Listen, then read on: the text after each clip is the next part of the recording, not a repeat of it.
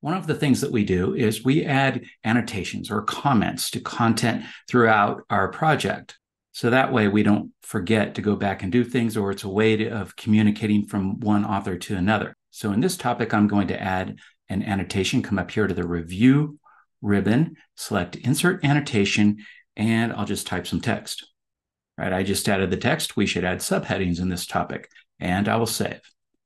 Now, over time, you can accumulate a lot of these annotations, and maybe you want to go back and make sure that you've covered everything, everything's done. So what I would suggest is come up here to the analysis ribbon, select more reports, and then files with annotations. And it's going to do this scan and let you know, all right, you have annotations in these topics, gives you the text for them in here, who added it.